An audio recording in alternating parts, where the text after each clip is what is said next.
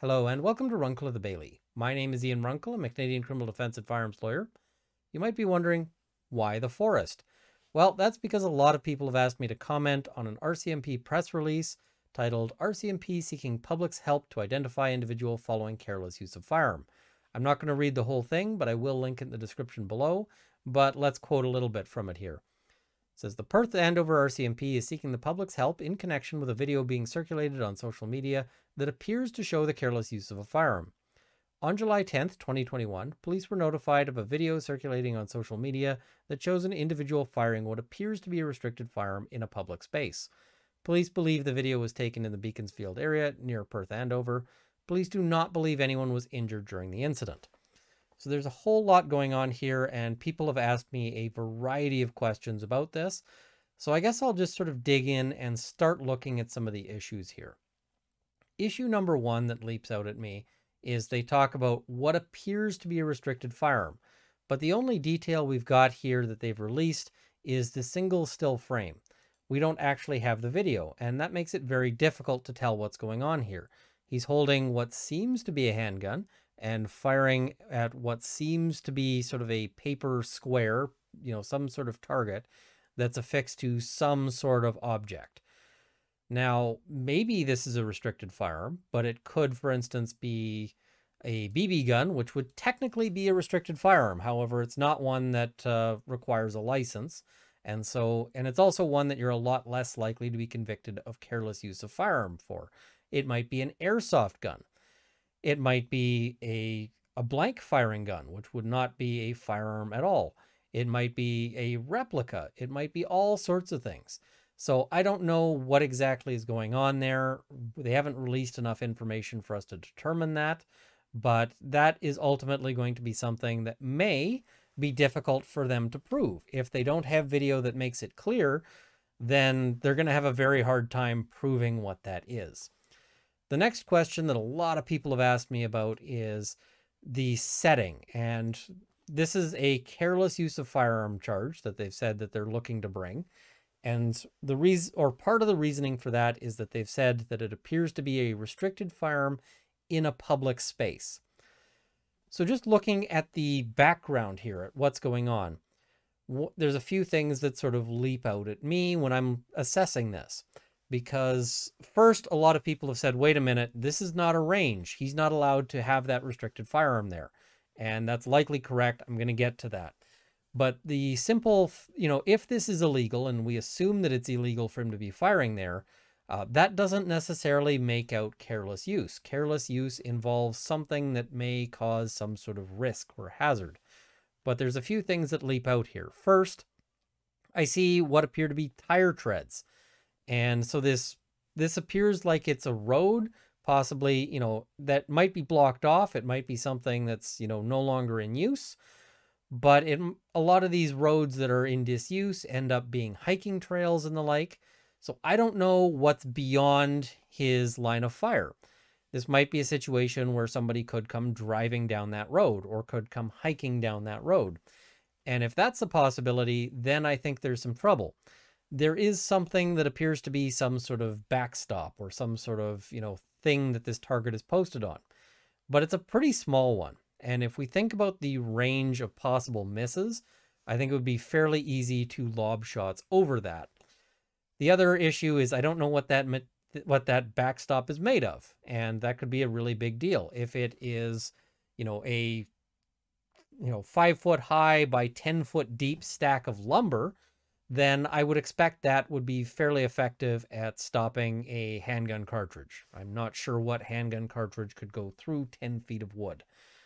But if it's simply a sheet of plywood, that's a very different scenario. Just about every, if assuming we're not talking about airsoft, just about everything will go through plywood.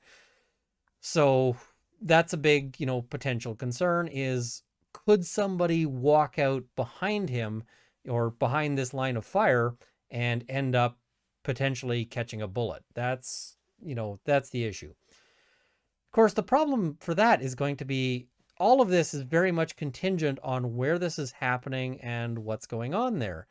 And I think that's going to be something that it will ultimately be very difficult for the Crown to prove.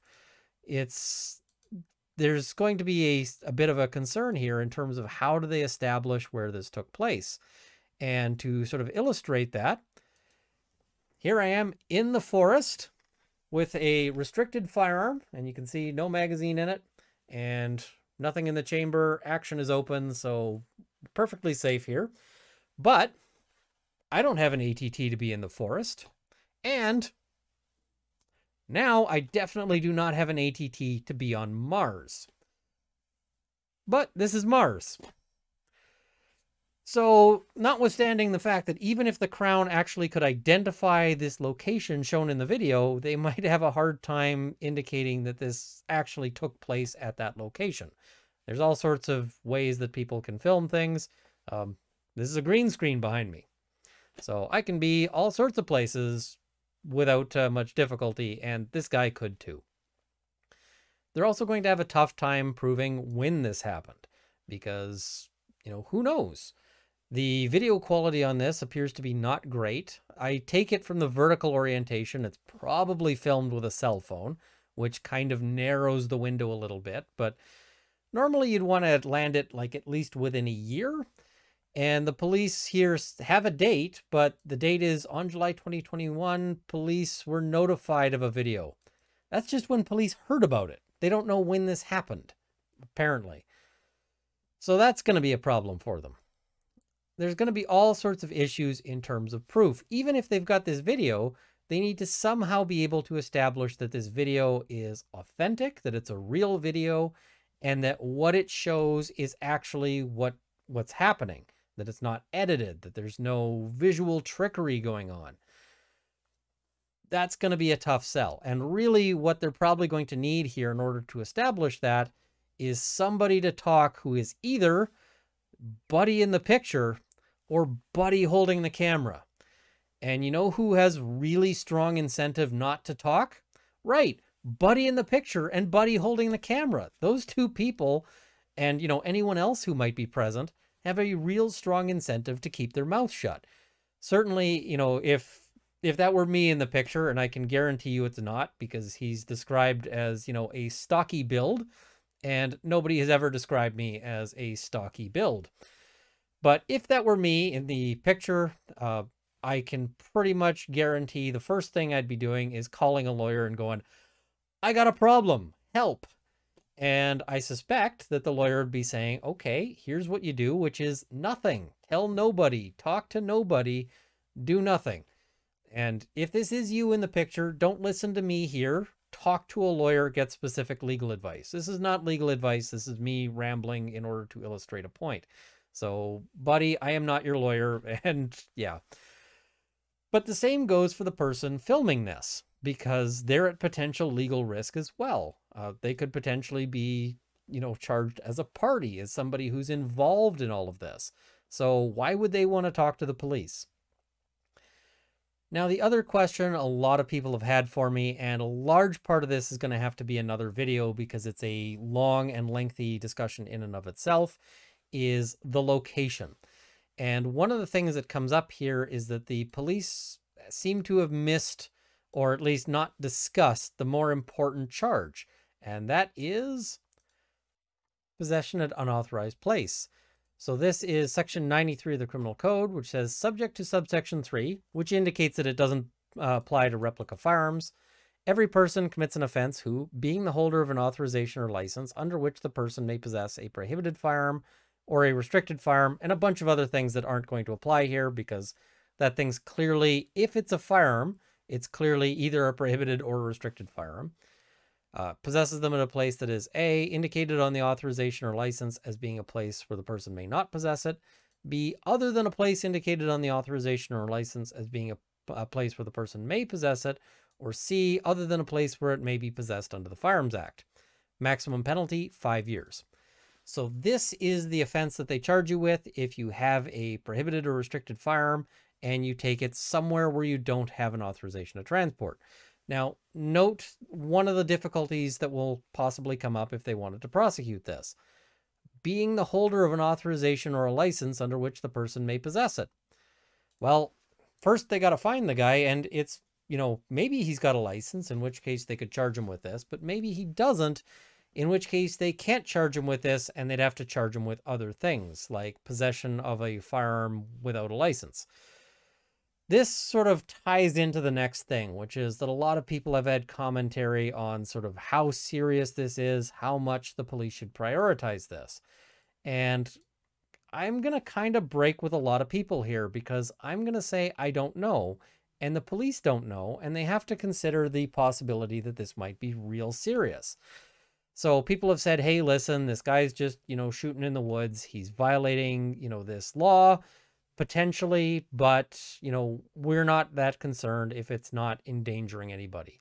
And I understand that, but you got to understand this is a very serious, it's mala prohibitum, so it's only illegal because we banned it. However, it's a very serious offense in terms of the penalties and the things that the court applies. So I would not say, hey, go out into the woods and shoot your restricted firearms, because you can end up getting real serious penalties for that. As I mentioned before, I don't really know that this guy is shooting safely. We see that he's shooting at some small little, thing there, and that there's potentially a road. Now, I sometimes like to go hiking and camping and so forth. I like to be a user occasionally of open spaces. And I really enjoy not getting shot by somebody who is, just taking their gun out for target practice. So I don't really know what to make of this. I would be a lot happier if that backstop looked a lot bigger. Maybe something the size of a fire hall. Okay, I have to get that dig in on the RCMP, because they're going to wonder, oh, when should people, stop? When should people let us live that one down? And the answer is never. But yeah, I don't know that he's doing this in a safe fashion. The other thing is a lot of people seem to be assuming that this guy is somebody with a license and, that he's just violating the rules on the ATT. I don't know that that's the case. This guy might be, but it might be that he just bought this gun, on the street, and that he's taken it out into the woods to test fire it in order to make sure that he knows that it's going to work, because he's going to tuck it down the front of his pants and go deal drugs, and he wants to make sure that if he has to shoot somebody with it, that they're actually going to die. If that's the case, I am a lot less happy with this guy, and I would think that the police should absolutely bring him in as soon as they can, if they can, which again, probably can't. But, that's a bigger deal. It might be that he was recording this video to say, hey, I've got this gun illegally. I smuggled it in from the States and I'm going to sell it, but here's video that shows that it totally works. So if you're out on the streets dealing drugs, hit me up because I got this gun. In which case, I'm again super concerned about that. And so I don't necessarily fault the police here for saying we are, we're looking for this guy and we really want to track him down. Because, this could be anything from, a simple mala prohibitum, it's illegal because it's banned kind of thing. It could be more elevated where it's endangering the public, or it could be this guy is a real bad dude. Dunno. And so I'm not going to be leaping to, to huge judgment on this without actually knowing what's going on. I know a lot of people on my Facebook page, on my Twitter, on the RCMP Facebook page are going to disagree with that and have disagreed with it, but that's kind of my thought, and sorry. So that said, I think that's kind of covered everything off that I want to say on this one, at least at this point. Let me know if you have any additional questions on this one. As I said, I am going to get to the issue of the question of, can you fire off your back porch? Can you fire in your backyard, etc.? But it is a thorny issue. And so I want to make sure I get it right, and it'll have to be its own video, as I said. So got a link below to the press release. I've also got a link to my Patreon if you want to support this channel. I want to thank the people who are helping, keep this channel going. Some of the stuff I'm doing is costing some cash, but I'm able to cover that because of support. So I really appreciate it. At the $50 level, Jonathan Wheeler, Jason Elliott, Canada's National Firearms Association, Kyle Martin, Jean-Guy Toussaint, Ivo Nedev, the CCFR, and the Canadian Shooting Sports Association. At the $30 level, Sights and Arms Limited and Marc-Olivier Damour. And at the $20 level, Matt Ward, Mark Whittington, Dale Nesbitt, Cameron Johnson, and Andrew Elsich. I also want to thank everyone at the $10 level who will be in the crawl immediately following, as well as everyone supporting. Thank you for watching, and I hope this has armed you with knowledge.